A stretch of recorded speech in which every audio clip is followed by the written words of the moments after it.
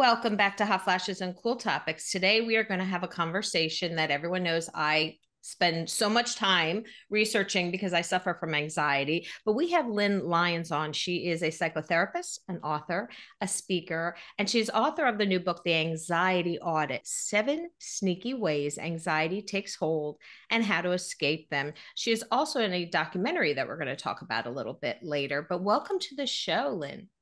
Thank you. Thank you for having me. It's nice to be with you both. Well, this, as I mentioned in the beginning, is a topic close to my heart, but Mm-hmm. I think it's close to a lot of people's hearts because It's true. anxiety, especially after the pandemic, just seems to be affecting every generation. Can you talk a little bit about why you think anxiety is such an overwhelming situation right now? Mm-hmm. Well, so let me dispel a little bit of a myth, is that it was really bad before the pandemic. And talking about anxiety after the pandemic and during the pandemic, really anxiety was like, this is great marketing for me because everybody is talking about the pandemic anxiety. Anxiety had quite a hold on people before that. And what we found during the pandemic is that people who struggled with anxiety, and the same went with for depression, is that the cracks became chasms. There were some people that were anxious that loved the pandemic. If you were socially anxious, for young people, if you were a child that was dealing with social anxiety, with school refusal, kids that were on the spectrum, they loved the pandemic. So not everybody who is anxious found the pandemic difficult. But what we do know that happened during the pandemic is that people that struggled, or people that tend to be anxious, for one, the pandemic gave you tons of stuff to worry about, right? It was like a all you can eat buffet of things to worry about. And also you got out of practice dealing with the things that you need to deal with, and avoidance, because avoidance became sort of what we all had to do. Anxiety loves avoidance. If you ask anxiety what it wants certainty and comfort. It wants to know exactly what's going to happen. It wants to feel comfortable all the time. And if it can't get those things, then it wants to avoid. So the pandemic was really a wonderful place for anxiety to sort of fester and to grow, because we had to do the things that anxiety wants us to do. Yeah. And you also talk a lot about in your book about ruminating. And Mm-hmm. can you talk about like kind of the differences between anxiety and ruminating, but then they also connect? Right. So anxiety is the general term that we use that technically describes the physical sensations that people get when they fire off their fight or flight system, not because of a fear response. So when we talk about anxiety, we're talking about, oh, my body got activated because it believes I'm in danger. Because this primitive system doesn't differentiate between I'm about to miss my flight and there's a grizzly bear in my kitchen, right? It doesn't differentiate. So when we talk about anxiety, that's the general term that we're talking about. Worry and ruminating are both in the category of repetitive negative thinking.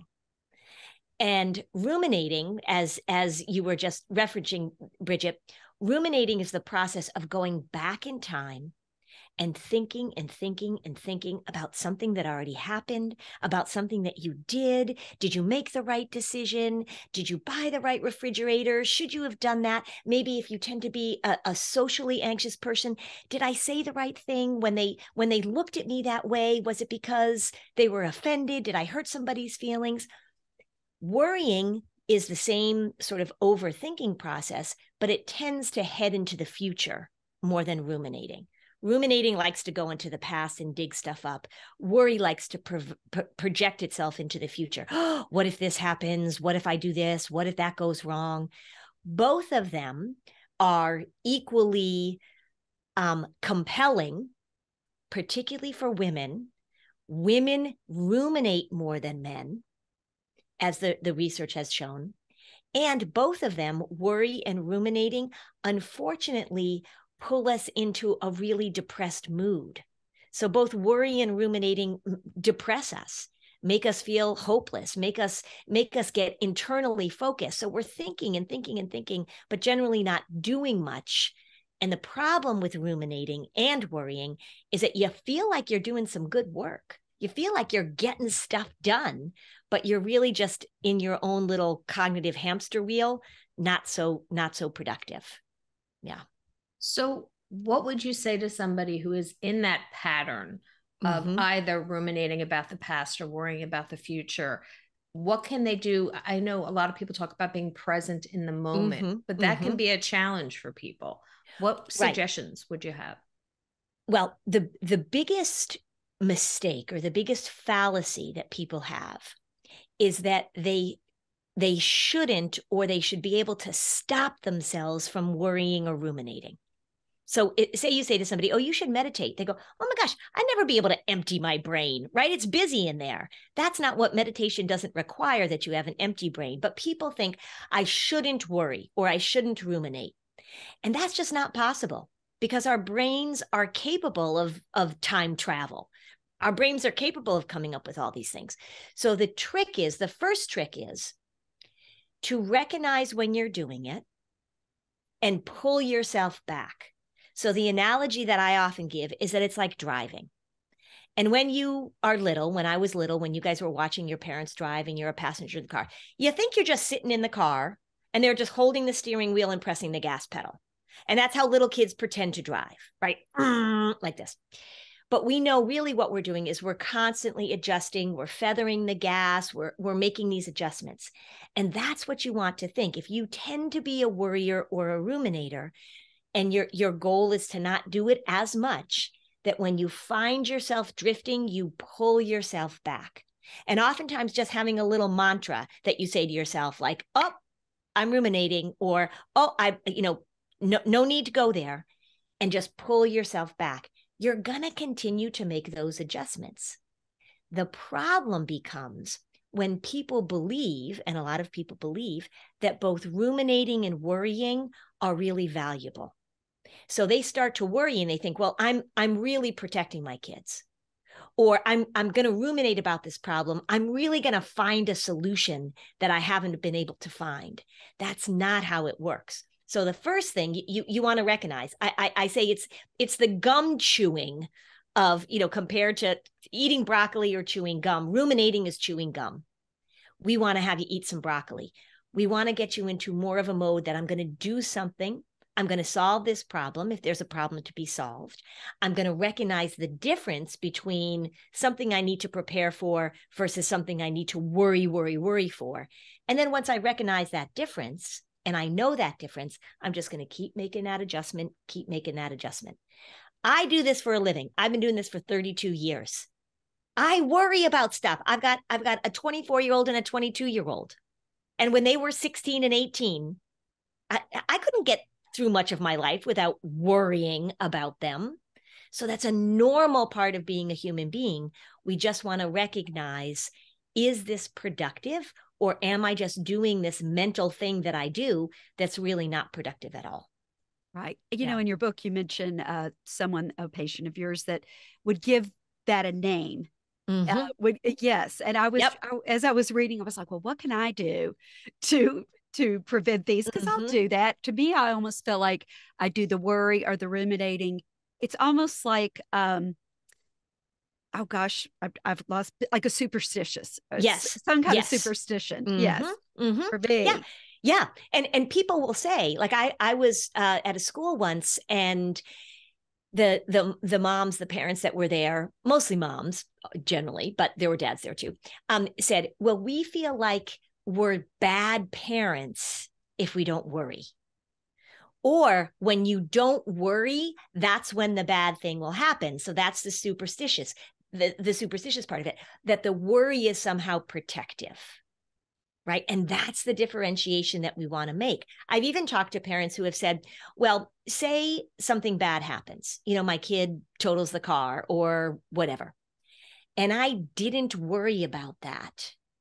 It's not like I think my worrying would prevent them from getting into trouble, but at least I felt like I was doing what I was supposed to do. And so it has this way of making us feel as if we're better parents if we worry. And that is pervasive in a lot of different cultures and a lot of different circumstances where parents find themselves.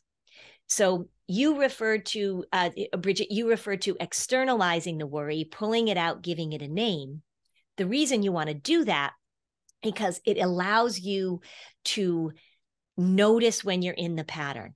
As soon as we get a little distance from our own patterns, as soon as we can become an observer of them, like in mindfulness, Buddhism, as soon as we can pull out a little bit and see that, then it helps us change our behavior. So you give it a name. You can use some humor too, right? You can name it, I always name it Joanne or Sylvia or, some name like that.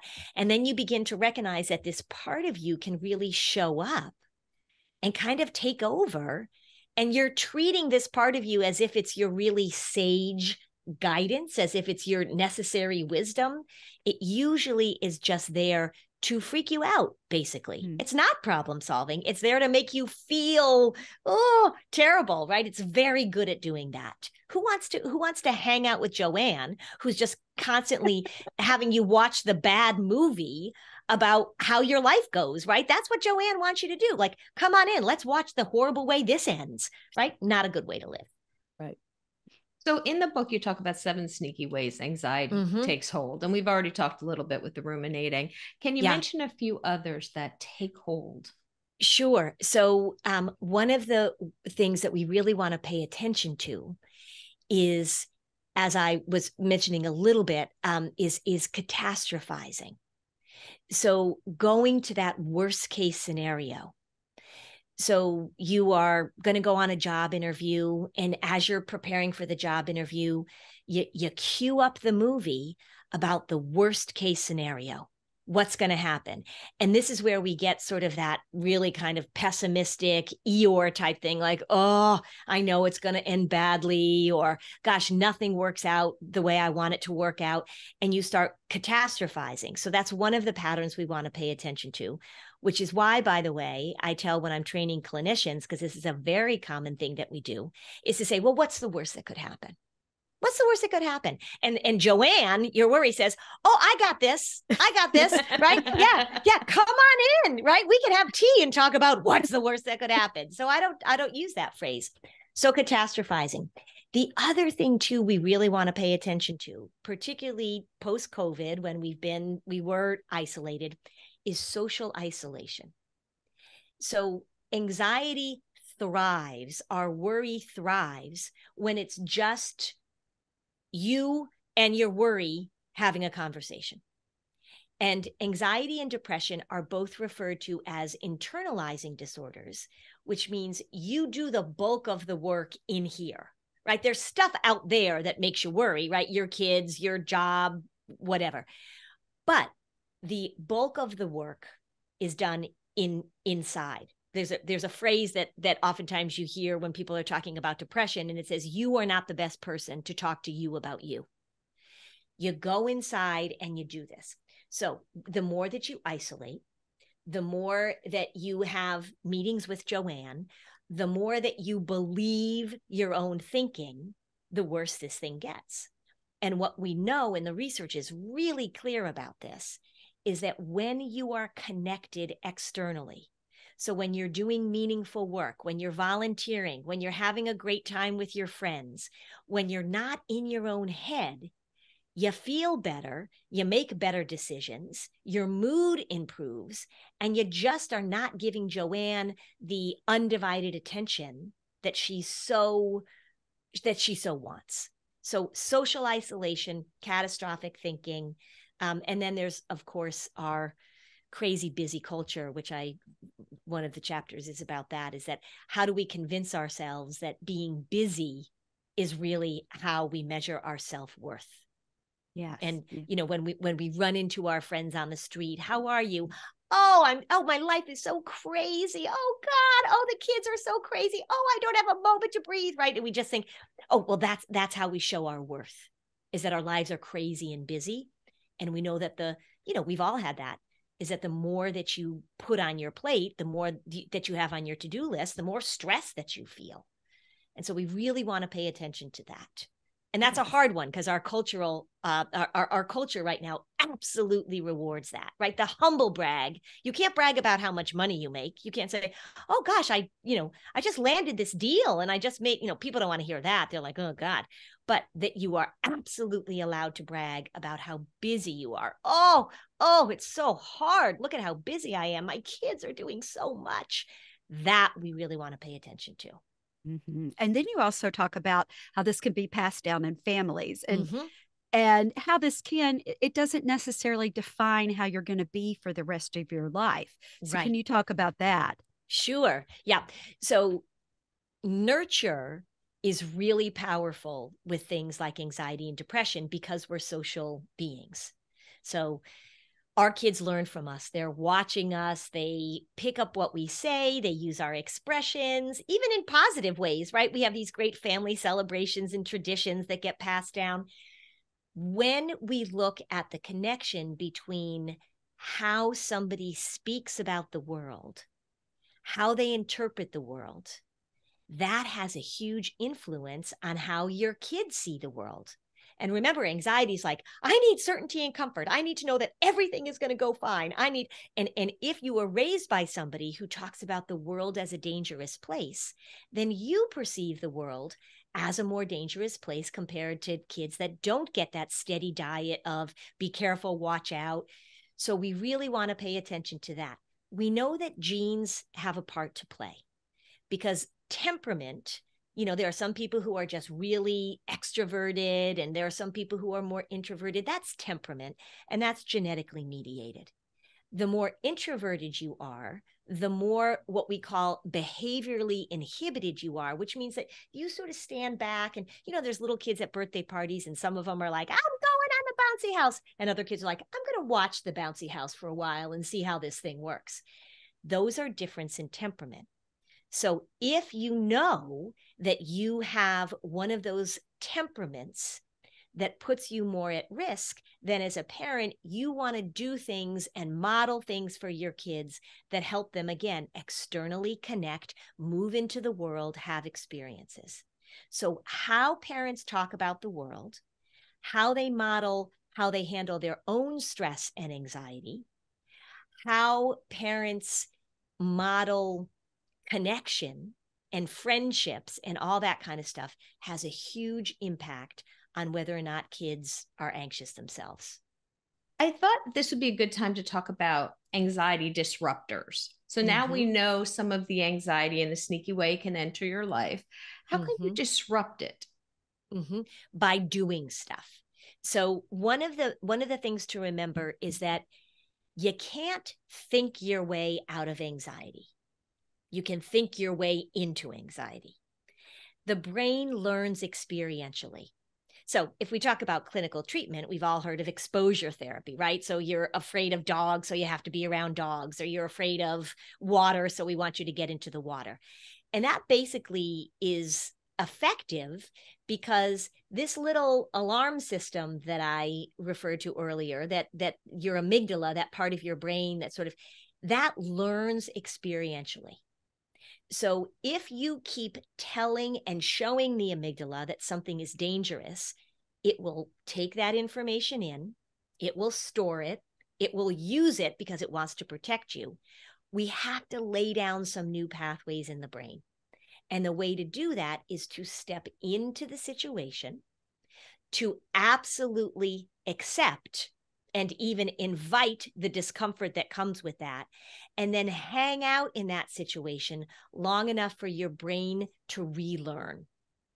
And so when we talk about experiential learning, or when we talk about stepping in, which is a big part of the work that I do, when we talk about the need to expose yourself to the things that make you anxious, the trick is you want to do it with a plan and an attitude that says to the amygdala, look, I've been telling you for years and years and years that daddy long legs are life-threatening. Daddy long legs are actually not. So I'm going to, when I see a daddy long legs, instead of saying, oh my God, there's a spider, which it's not even, I guess, a spider truly. Oh my God, there's a spider. I'm going to say, what a great opportunity for me to hang out close to this daddy long legs and let my amygdala get some new information.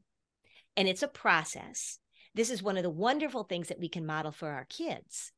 But if we say to our kids, if schools say to kids, if therapists say to kids, it's really important that you never get triggered. It's really important that we make sure that everything goes as planned. It's really important that we rearrange the world so that you don't feel uncertain or uncomfortable. The anxiety is like, woohoo, thanks for the help. So the way we want to disrupt it is we want to do the opposite of what the anxiety demands. Now, you don't have to torture yourself. And there are certain things that if you worry about them, you don't have to do. Like, who cares? If you don't like roller coasters, who cares? I do not like scary movies. I'm not going to go to scary movies. Who cares? My life is fine. But if you are worrying about things that come up a lot, then you really want to model for yourself and for your kids. You want to step in, step in, step in. And it has to be a conscious, consistent practice of stepping in with this attitude of, you know what, I'm doing this. I know my worry doesn't want me to. Joanne is there saying like, don't do it, because it's going to lay down some new pathways in my brain. It's going to give me the opportunity to rewrite a little code in there. Yeah. You know, I know another part in your book, you mentioned, I know there was an example where a mother would not drive on the highways, or she did not want to. Then her daughter moved away and had a baby. And I think you talked about how when it doesn't just affect you, it affects those around you. Can you share some things about that? Yeah. And that was that the stories in the book are true stories, although I changed things to disguise a little bit. That's a true story. And this mom was really pissed that her daughter had the audacity to say, you know, for one, to move far away, and to say, yeah, if you're going to come and visit your grandbaby, then you're going to have to drive, right? How dare. So this is the way when I talk about anxiety as the cult leader, that it shows up, it makes these rules, and it wants everybody to obey the rules. Now, if you're in a family, if you're at a job, if you are existing with other human beings, which we generally tend to do, your cult leader, your anxiety says, well, we can't do this, we can't do that. Everybody has to follow the rules of the cult leader, which is the way cults work. Everybody has to follow the rules so that everything happens according to my anxiety's plan. And when that shows up, and when families do that, which they do all the time, the reason they do it is because in the short term, it makes things smoother, right? Okay, so if my kid freaks out when we go to this restaurant, let's just not go to the restaurant. If my husband will only eat 3 foods, which I did have a client who would only eat 3 foods, I'm just going to make sure that we always have those 3 foods in the house. And if we get invited to dinner at somebody's house, then either we're not going to go, or I'm going to pack his 3 foods, right? And that's called accommodation. So the more that a family accommodates an anxiety disorder, the more that a school accommodates an anxiety disorder, the stronger this thing gets. And one of the trends that has really become very pervasive, I'm afraid, is this idea that we have to label somebody as having an anxiety problem, an anxiety disorder. I have anxiety. And now we have to put accommodations in place to make sure that the anxiety gets what it wants. So when I say that to people, they go, well, God, why would we want to do that? But people do it all the time. Okay. Accommodations, we put accommodations in place for all sorts of other things that need accommodations, right? If you're deaf, we want to make sure that you have an accommodation in place. If you have ADHD, we want to make sure that we have some learning accommodations in place. Anxiety is different in that the very nature of the disorder means that accommodating it makes it worse. And the same goes oftentimes for depression as well. Yeah, I think you also mentioned that the immediate relief, but in the long term, it's not. I'm a former elementary school teacher, and I can remember a student, I had a carpet in my class, and it had the numbers and the alphabet letters, and there was a number 10, and it was blue. And I had a student, I had him on the carpet, that he sat down and he was sitting there just crying. And I said, honey, what's wrong? I need to be on the blue 10. I need to be on the blue 10. And for me, with my 25 students, I'm like, do you mind changing this? Because I was like, I got to move on with my lesson. And I accommodated him. Exactly. Yeah. Can everybody please just move and let this little guy get on the blue 10?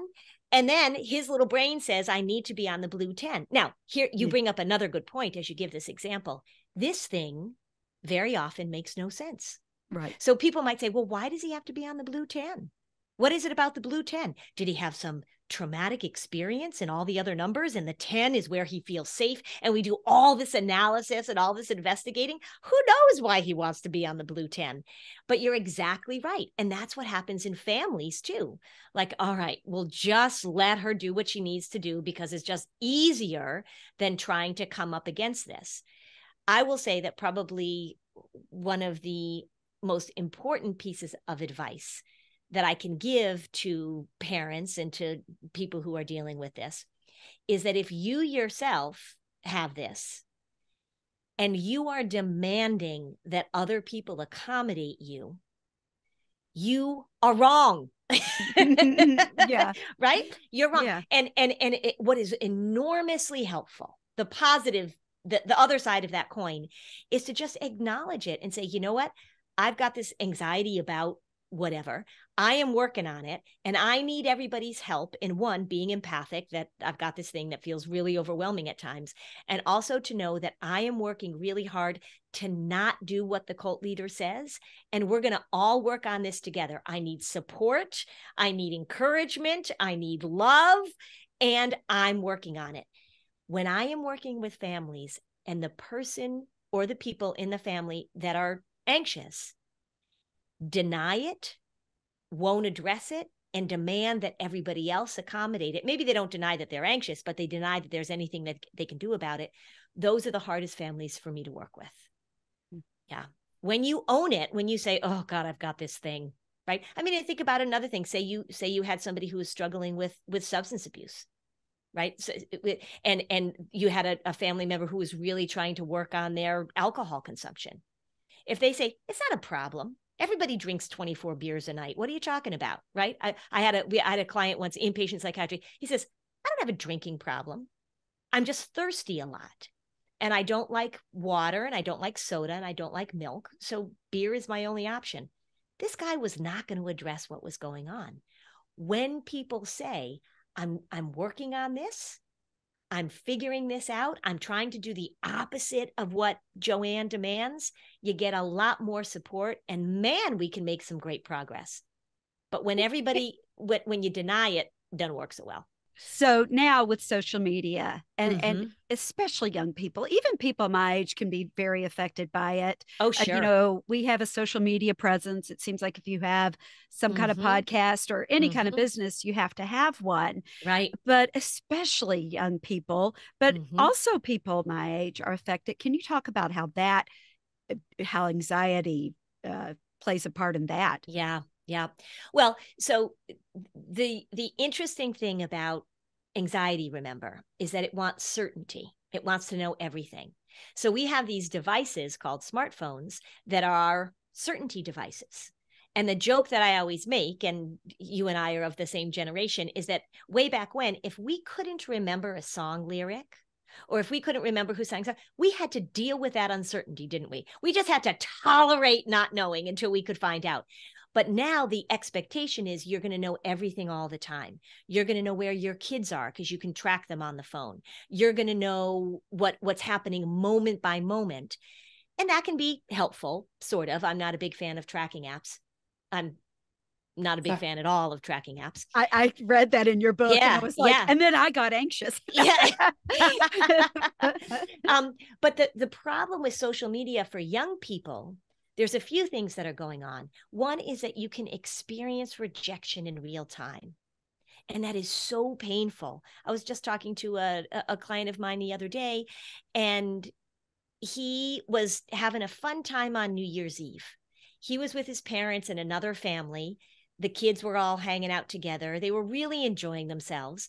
And then on the way home from this gathering, he started seeing where all his peers were. And he was seeing that he wasn't invited to those gatherings. And it made him feel terrible, even though he had had a wonderful time doing what he was doing. So that ability to feel rejection, that ability to compare, social comparison theory, the ability to think that you have to know everything gets in the way of your independent problem solving and figuring things out. Social media is not all bad, and it's not going away, because it's a great way to share information and that kind of stuff, but it absolutely has its downside. Particularly, I think I see a lot of young women with body image trying to differentiate between what's a real image and what's a fake image. All of that stuff is so confusing. And probably my current soapbox about this is that young people are going on social media a lot for mental health information these days. And a lot of the stuff that's on social media, on TikTok, on Instagram, as it pertains to mental health and diagnoses and all this kind of stuff, is not only inaccurate, but it is really harmful and not helpful. I am spending a lot of time sort of digging out of the hole with kids that come in that have this information, that they've done a self-diagnosis, that they're sure that they have this certain thing. They're really conversant in the terminology. The goal of increasing mental health awareness and all this kind of stuff has had a little bit of a downside from my perspective, because they are diagnosing themselves, they're taking it on as their identity, and the information a lot of the time that they're getting is just lousy. So it's really a tricky time as a mental health professional to help these young people figure out what's helpful or not. It's also a great way to connect, right? We know it's a great way to connect. It's a great way to share. It's a great way to feel like you're not alone in something. But we've got to help to educate them to be critical customers, more critical customers of what they're taking in. And that's a really high bar. Yeah. It sure is. And it's a whole nother layer, something, like you and I didn't have to deal with, like you said before. Correct. When we were, and that would have been so hard. That would have been I don't crushing. envy. I do not envy this generation. I don't envy them for that. Can we talk a little bit about the upcoming documentary that you're in? Anxious Nation, which is a great title. Anxious Nation. Yes, I didn't come up with the title, but it is a great title. So this documentary it started in, I would say 2018 was the first conversation that I had with Laura Morton, who is the person who launched this idea and one of the producers. So we started talking about it. She got my name from somebody else, really wanting to see what we can do about this epidemic of anxiety in our young people. Of course, the pandemic hit, and so filming changed, and we couldn't, all these different things that happened.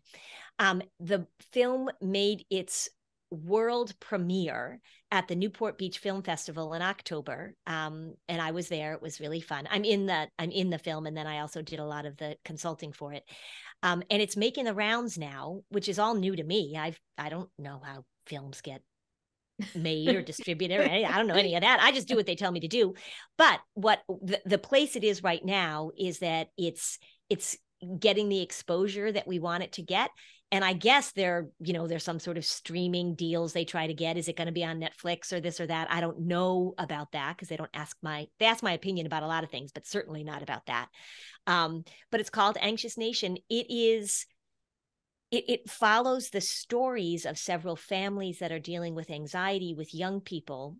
It doesn't pull any punches. It is very hard hitting in terms of it doesn't gloss over the struggle of this. And the young people that are in this telling their stories, the honesty of these families going through this is really remarkable. And then it's got I think it has a very hopeful ending, because then we see these kids sort of figuring out what they need to do, which maybe was one of the things that the filming took so long because of the pandemic. Maybe one of the results was that we got to see what happened over a period of time. So I think it's great. I'm a little biased, of course, but the feedback that I get from other people is that it's really compelling. It doesn't mess around at all. And it's powerful. Yeah. I was also going to bring up, there was a chapter about self-care and self-medication. If you can touch on that. Sure. So, and if you want to read that chapter, actually, Oprah picked it up. So if you go to oprahdaily.com and search for the chapter, you can read it. They edited it a little bit, but it's there. So you can read it for free. Self-care. We hear a lot about self-care, right? Self-care. Self-medication and self-care. The way that I differentiate between the two is that when I practice self-care, which doesn't have to be in dramatic ways, I really see it as more a long-term pattern. I never feel regret after I practice self-care. I never say, oh, I can't believe that I hydrated well today, or I can't believe I went for a walk with my best friend again, right? Oh gosh, what a dumb decision. When you are doing self-medication, in the short term feels good, right? Oh, I'm going to drink, or I'm going to smoke some pot, or I'm going to go shopping and spend money I don't have, or I'm going to eat 17 Oreos. In the moment, it feels good. You generally feel regret soon after. So, oh God, why did I drink so much? Or, you know what? I shouldn't have stayed up so late watching that Netflix episodes, and now I'm sleepy and I didn't take care of myself, or I skipped my workout. Or so when you're thinking about self-care, think about it more as long-term. It embraces the values that you have. So you say to yourself, I'm an active person, or I'm somebody who values connection, or I'm somebody who really knows that sleep is important. Self-medication is that sort of like, oh, I'm feeling so terrible. I need something to get rid of these feelings or to numb myself out. And unfortunately, a lot of what I see labeled as self-care is actually not such great stuff. Particularly, and I talk about this in the book, particularly the mommy wine culture, that I'm going to take care of myself by drinking. I just think is a really, really harmful message, particularly when we look at the statistics about women struggling with substance use issues, struggling with alcoholism. Those numbers are not going in the right direction. So that's what we really want to pay attention to. Yeah. And self-care is that same thing when I was talking about the car pulling back into the middle of the lane, right? I mean, I'm doing this 30-day yoga challenge right now, and I'm 2 days behind, right? So, all right, I'm 2 days behind. I didn't want to do my yoga thing last night when I finished work at 8:30. So it's always sort of pulling yourself back and seeing the big picture rather than the immediate need to get rid of a feeling or a sensation or, an issue that you're dealing with. Yeah. We also want to mention that you have a wonderful podcast. And I think a lot of people say it very slowly. It's Flusterclux. Say that 10 times. Flusterclux. Yes. That's right. That's 10 times fast. And if people want to check that out, definitely, because it goes into more discussions about a variety of topics. And you do talk a lot about children and young adults. And I think that is so, what we were saying about the social media. It's an area we're not necessarily familiar with because we didn't have to deal with it when we were young. Yeah. And the thing about all of this social media stuff is that we can't keep up. Right. I mean, and I don't know if you guys have had the experience, but when I'm with a young person and they're on a computer or on a phone, they're fearless in terms of their use of technology, right? We're much more trepidatious. We're like, oh, if I press that button, am I going to erase something? And they are just all in. We can't keep up. So we have to ask these questions. We have to find out from them and talk to them about, what does it do for you? How do you know the difference between when it's helpful and when it's not? Because we can't use our own experience and our own lens because it's so different than theirs. Yeah. And there's always a new form popping up too. Oh, I know. Gosh. We can't even know. And keep up. Yeah. Kids have no problem just pressing post. And I'm like, did you think about that before you? Right. It's like, I read it. I check the spelling. Yeah. I know. Wouldn't that be a funny thing, is to have two people sitting side by side, right? Like we who put stuff on Instagram, right? Because of our careers, we have the social media presence. My son actually does a lot of my Instagram posts because he's 22. But man, I like pressing that post button. I'm just going to make sure Right. Boom, boom, boom. Yeah. I'm going to make sure the background is okay. I'm going to make sure that the words are spelled okay. I'm going to make sure that, like I didn't have goop in my eye, and they're just like, boop, boop, boop, boop, boop. Yeah, I know. It is hard to keep up. Presence over perfection is what I was know. told once. And that stuck in my head. Before I press post, I'm like, presence over perfection. Yes, yes. Thank you so much, Lynn Lyons, for coming on the show today. This was a really helpful discussion that I think a lot of our listeners are going to get a lot and actually probably rewind and listen to again. So, well, you're very welcome. I am very appreciative of both you inviting me to be on the podcast and all of the wonderful questions you asked, because it just made it easy for me to talk to you guys about this stuff. So thank you. Well, thank you. And we will make sure to have the link to your book and the podcast in our show notes. And thank you so much for coming on. My pleasure.